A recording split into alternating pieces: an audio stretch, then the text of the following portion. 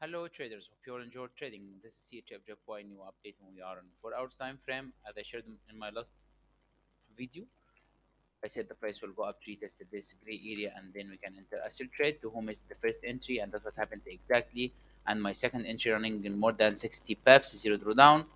Hope you all benefit from this amazing 2 inches and made a huge profit. Now to anyone missed the second entry, again you can waiting the price to go up again. I think the price will go up again to retest this area one more time, and if we have a daily closure below this gray area today, so I believe that the price will retest this gray area after close below it, back to retest and then move to downside. So anyone missed the 2 inches, you can catch it the third one. Congratulations again to benefit from those amazing 2 inches and made a huge profit. Trade safe and have a nice day.